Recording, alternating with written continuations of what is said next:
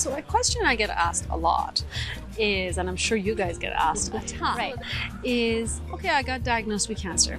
I want them both out, do a bilateral mastectomy. I don't want it to come back, and I'm sure that will make me get less other treatments, right?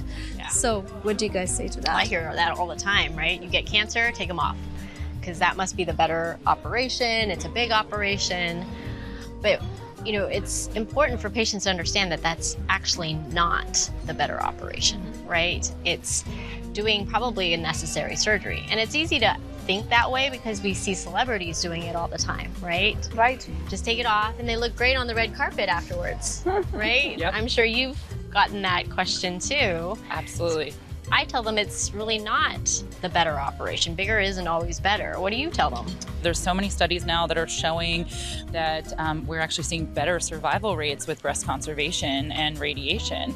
I also think that it really puts them into a false sense of security having a bilateral mastectomy. Yeah. They're convinced like it can never come back, I'm never going to get another breast cancer. And as you said, that they're like, oh, well, if I do more surgery, then I get to do less other things. And while in some cases you may be saved from having to do radiation, doesn't change your need for chemotherapy, doesn't change your need for endocrine therapy. Yeah. And again, the much bigger operation, as we said, isn't always the better one. I've seen lots of patients recently who have come back, not my patients to begin with, but patients who have come back who've had mastectomies many years ago. Yeah. They weren't getting their mammograms, they weren't really being followed very well, and they come in with a big palpable mass. Yeah, and they think it's a scar. They think it's a scar. Yeah. Yep. Right, from their reconstruction, and they didn't think anything of it because they thought, I can never have breast cancer again. Right.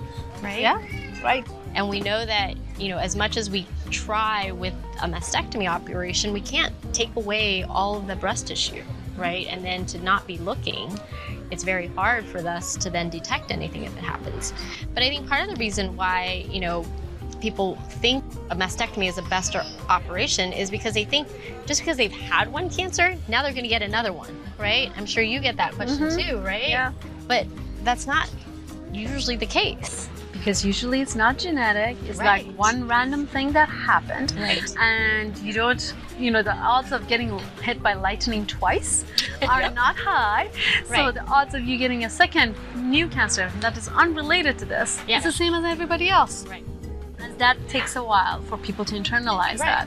Or I tell them, if something's wrong with this arm, do you do something to the other arm? Like, that's the thing that gets me. It's like, why the other breast? Poor other breast. Right. Well, they So think it all jumps of from that- breast to breast. They're like, it's going to spread to the other one. It's going to jump down there. It's You're not like, doing that. and we're like, they're separate entities. Right. And again, as you said, like their risk doesn't increase just because they've had a breast cancer. Now, of course, if you do have patients like, the celebrities that we see, like Angelina Jolie, who have a mutation, genetic mutation, that's a totally different That's their conversation. But that's for 10% of the population, Right, but for people your with breast average cancer. risk woman with your average breast cancer, there's really no benefit to doing more surgery. Absolutely not. And I think it is, like you said, the false sense of security, right? Then they don't have to do anything, right?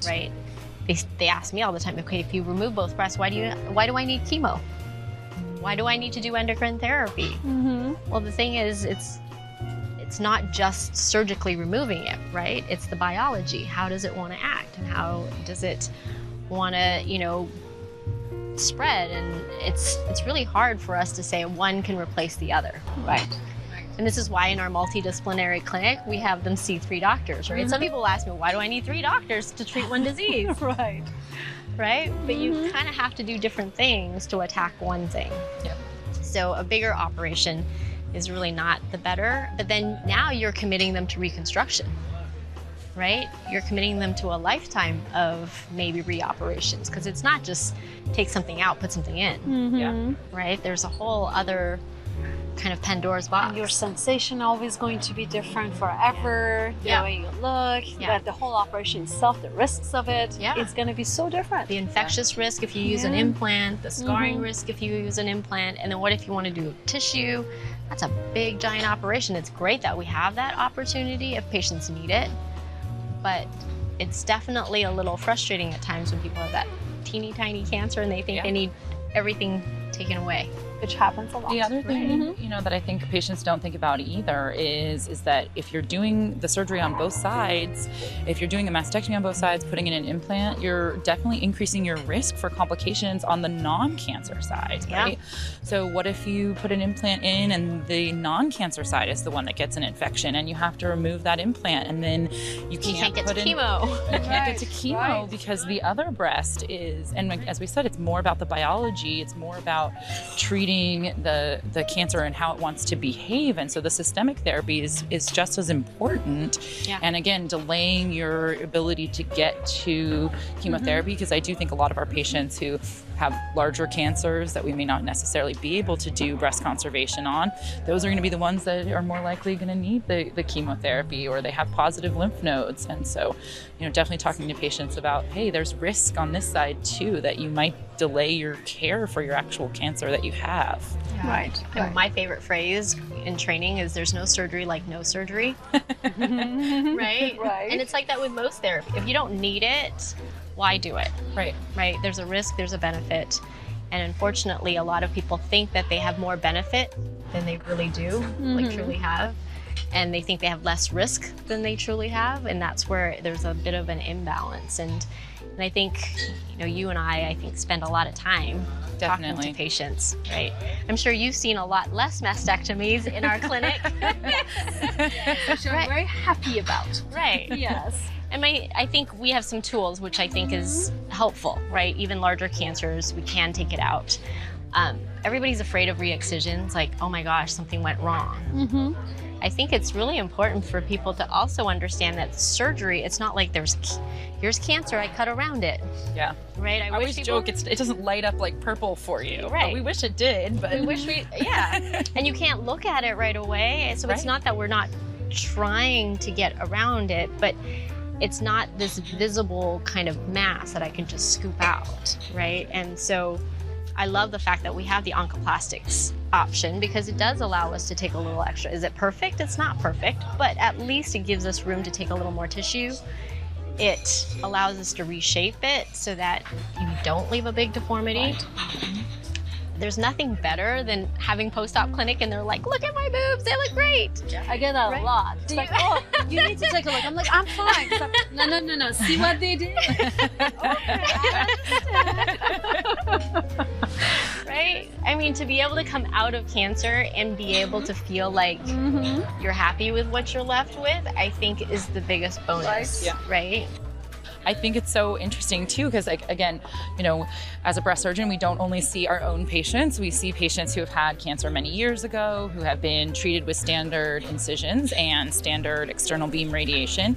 And even our nurse navigators will come in and they're like, wait, that's how you did it? That's how they used to do it? Like, that's an option. And it just, it makes a lot of sense that we're able to really give these women that opportunity to do our best to really minimize that defect, because some of the ones I've seen are really deforming. And I think that is one of the reasons why a lot of women started, I think we've talked about this before, women started to kind of see that, yes, you can do a partial mastectomy, but then you're left with a pretty deformed looking breast. Yeah. And so for them, of course, cosmetically, a mastectomy seemed like the nicer option, right? Oh, it's going to look so much better if I just do the mastectomy and I put an implant in. So I think that's one of the things we really can offer our patients, is being able to be like, hey, look, we have an option to do the partial mastectomy and not leave you like what you might be able to Google and see what partial mastectomies used to look like. Right. It's like the evolution of medicine, right? We started with a lot. We took the breast, we took the muscle, we took all the lymph nodes. Then we started doing a little less. We just took the breast, not the lymph nodes as much. And then we got to breast conservation. But the whole goal was cancer. It wasn't about how it looked. It was like, I took out the cancer and you have kind of something that looks kind of like a breast. Yeah. So you should be happy. And then it became, oh, well, it looks terrible. Like, women woke up and was like, this does not look like a breast. Like, this is half the size of the other. It's asymmetric, it's deforming, and they don't want to look at themselves. It's not a vanity issue. It's more of feeling whole. Yeah. Feeling like something wasn't taken away. And so I think with oncoplastics, again, we're now peeling back from the mastectomy. About the appearance is important, right? We figured that out with women wanting to do more mastectomies. But now we've taken it another step. We can do breast conservation in a way that we can still preserve their appearance, and we can do a symmetry procedure at the same time. We don't have to wait 2-3 months to do the symmetry. You can do it all in one operation. There's no reason why you need to be lopsided for months at a time. And so, you know, it's an exciting time for breast cancer treatment, right? Yeah. I'm glad, you know, that we can offer all of these options for them. Because sometimes in the heat of it, when you first diagnose, you don't care how you look. You don't feel like, you're like, I don't care. I'm just not get vain, it out. I don't care. I'm sorry. Yeah. But hopefully, when you get to the other side, years down the line, when thankfully you're cured, then you're thankful. It's like, I'm glad they did the surgery on me then, and they didn't rush me to this or that, but they actually did the right thing. That actually gives me a, you know, the appearance as well, because there's no reason not to when you get to the other side, which thankfully a lot of our patients do. And we both follow a lot of our patients over time, and I've actually had them come back at like 5 years, and they're like, I am so glad I did it this way. I'm so glad I did because they struggle with that. It's like, I don't want to operate on a normal breast. And I'm like, you don't have to, but it's something to think about. It's easy to heal from. It's an outpatient surgery. And then you see them 4 or 5 years later, and they're like, I've talked to my friends, I've seen what it can look like. And they're like, I am so glad I had the option to do this. And this is where, you know, I wish more women would ask for these options. Like, a lot of times it's so frustrating. You get the patients who come and see you and they're like, I was never offered that option, right? You don't know that it exists. Right. You don't know that such a thing exists. Right. And this is why it's so important for us to train the next generation, and that's why the fellowship is important to us, so that we can help teach somebody else so that they can do it. People ask me all the time, why wasn't I offered this somewhere else? You know, why didn't they, you know, tell me that I could do it? But it's a physical skill. It's something that you have to learn. It takes training, it takes more work, it takes more skill. So yeah. Right, it is something that you have to learn to be able to do and be comfortable doing. So if we can train more people to do it, then we can save more women from losing their breast and feeling deformed. I think it's really important too. Like you know, you and I both had really good mentors when we went through training, and you know, I think we've taken it a step farther, doing it ourselves. But you know, if you don't have that mentality and that kind of changing the way that medicine is, and so I'm excited to be a part of, as I said, training the next generation and getting out there. So it is offered at more places. So that is an option for more patients. I feel like that's kind of the spirit of our program. How can we make it better? Right? It's like with the clinical research that you do and the chemotherapy trials that we have available and the systemic therapy trials, it's the same with surgery. It's like we're always thinking, how can we make it better? Right. How can we make it easier on the patient so that it's easier healing time, but provide the same amount of care so that we can treat the cancer appropriately?